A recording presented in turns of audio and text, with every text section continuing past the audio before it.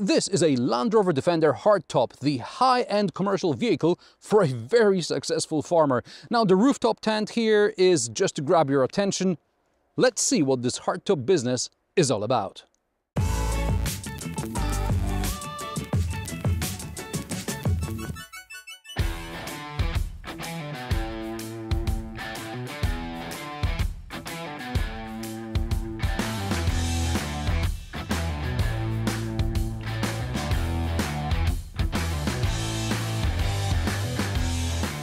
The Land Rover Defender Hardtop doesn't have rear seats. Instead, it comes with some cargo space. It can be had in a short wheelbase version called the 90 or in a long wheelbase version called the 110, like this one. In my pickup truck reviews, I have often repeated that in Europe this body type isn't particularly appealing because the open bed attracts casual thieves, and since we don't have the Second Amendment allowing us to shoot anything that steals, we prefer vans which protect our cargo from the eyes of nefarious types. However, the problem with vans is that even with all-wheel drive they are not designed to go off-road, and this is where the Land Rover Defender Hardtop comes in. By the way, I really appreciate this test unit comes on wide steelies. Now, you can't have those with the more powerful engine variants due to tires and brakes, but if I were configuring a Defender for myself, I'd always take the car on steelies. They just do it for me. I don't think anyone doubts the Defender's off-road capabilities. In the hands of an experienced driver, it can handle obstacles at the side of which most SUVs lose the rugged-looking plastic trim. That's not to say that Defender can't get stuck, which is why I said experienced driver.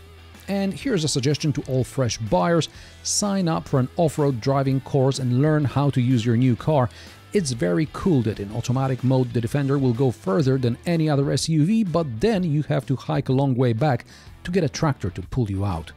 Remember to turn on the right mode, engage low range, increase the ground clearance from 218 to 290 mm with the optional air suspension. The ground clearance with standard suspension is 226 mm. This time, instead of driving off-road, I decided to test the operation of an aftermarket winch, which would have come in handy a few years ago when I got the first test Defender in Poland stuck on the banks of a lake. Sometimes all it takes is a foot or two and the car can continue on its own power. For summer, I put all-terrain tires on my Countryman, and as you can see, they do very well propelling the car up the sandy hill. At the top, however, it lacked ground clearance or speed. With more ground clearance or speed, I would be able to drive over a pit where most off-roaders driving up the hill start digging holes. With a winch, we got the Countryman out in a matter of minutes. And I know there's a winch cover for everyday driving, but I removed it for the video. Also, I know in challenging terrain you can remove more trim from the front so that you have better access to clean the winch afterwards. Now back to the cargo area, which, at the same time, is bigger and smaller than you think. It's over 142 centimeters wide in places, but we're mainly interested in 116 centimeters between the wheel arches. The length is up to 147 centimeters to the bulkhead, height is just under 94 centimeters. Capacity of 1,719 liters dry or 2,059 liters wet, which doesn't happen in real life. Cargo capacity up to 780 kilograms with air suspension or up to 760 kilograms with standard suspension. As you can see in the cutaways, it is possible to put a Euro pallet with goods inside. On the first attempt, the package was just a couple of centimeters too high. While it contained soft goods, I didn't want to risk damaging the interior, so we removed one row from the pallet. These individual packets could later be added on the sides or behind the pallet. I'm sure the owner of such a car would learn how to pack the goods in a way they fit. Unfortunately, a Euro pallet won't fit in a 90 hardtop. The cargo area is about 20 centimeters too short, and because there is a door opening to the side, you can't leave it open like you would with a pickup truck tailgate. Also, the door cannot be easily removed like in a Jeep Wrangler, which can be taken apart with a wrench and a screwdriver, as long as the screws don't break because the original Jeep screws seem to be made of clay. Access to the cargo area in the 110 hardtop is also possible through the side door. There is a 155-litre underfloor storage compartment going all the way across, and it can be loaded either from the top or from the sides. For example, if you have a ladder for the rooftop tent, but shorter than the one for the JLR branded tent. Somebody didn't think that one through, I think. Alternatively, you can hang the ladder on the bulkhead, but above what would normally be the door armrest, because only then it'll fit. There are also pegs to hang things like work clothes. On the rear door side is another underfloor storage compartment with 58 liters capacity. And an optional air compressor. It comes in handy when you need to air down for off-road driving, and once you're back on tarmac, you don't have to look for the nearest service station. Yes, you can have a portable air compressor, but isn't it nice to have a built-in one? What else can you do with this cargo space? Well, sleeping here will be challenging, maybe on the diagonal, and that's if you're like up to 180 centimeters tall, unless you like sleeping all curled up. Or just install one of those tool or camping boxes back here, because you'll be sleeping in a tent anyway. Briefly about the rooftop tent. I haven't slept in it because it was filthy. Also, I'm sure there are better tents than this one. When folding it, there are always bits sticking out from the sides, and you have to push them in, hoping not to get your fingers stuck in the clamshell. If you're 175 centimeters tall like me, you're leaning against a probably dirty car. And if you're shorter, I recommend using one of those step ladders, which I imagine Napoleon would love. Besides, I noticed that if you don't make sure that the canvas is properly arranged in the unfolded tent, you risk flooding the interior with rainwater or condensation, and there doesn't seem to be any drainage. For some reason, there is no anti-condensation mat, so moisture also accumulates under the mattress. I won't even mention the latch. There must be better options out there, even if they don't bear the Land Rover logo. By the way, dynamic roof load for the Defender is 100 or 168 kilograms. That's with the off-road tires, and I guess it has something to do with lower top speed.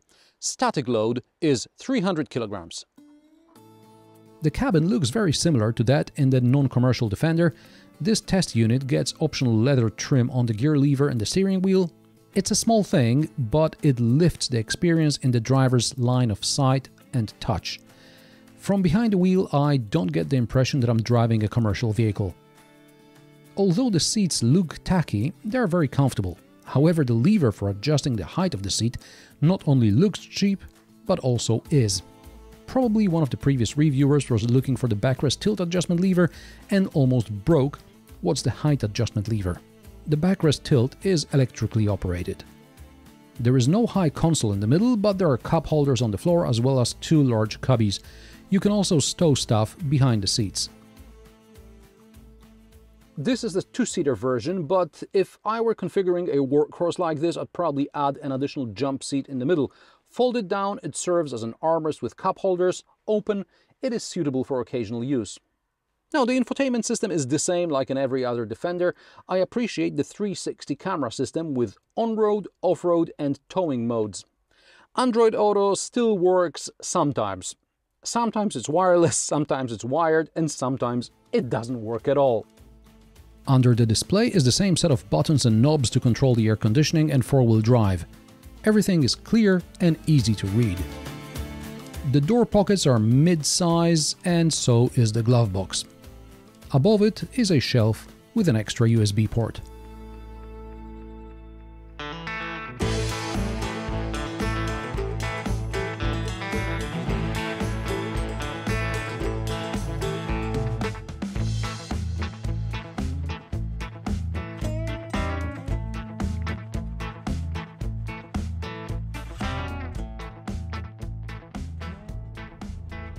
This is the third Defender I'm driving, and they all ride and handle similarly.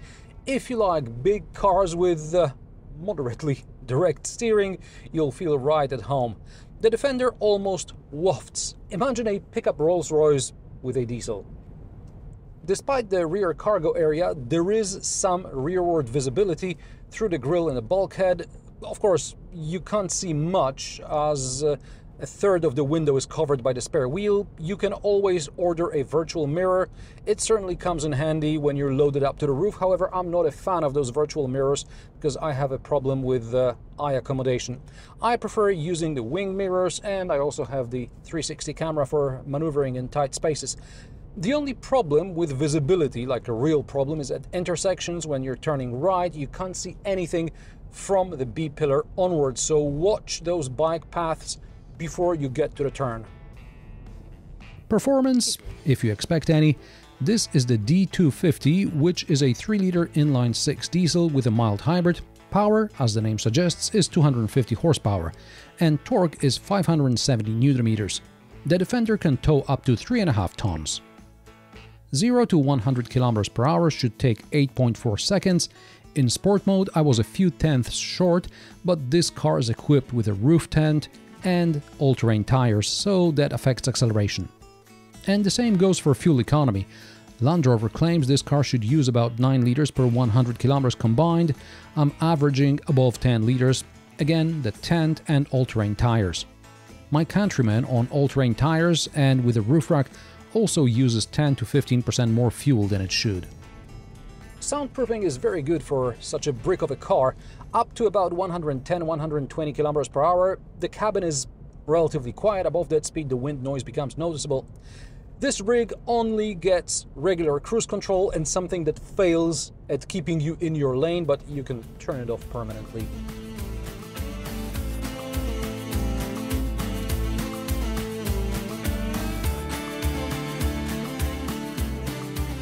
Price of the Land Rover Defender 110 hardtop start at around €75,000, including VAT.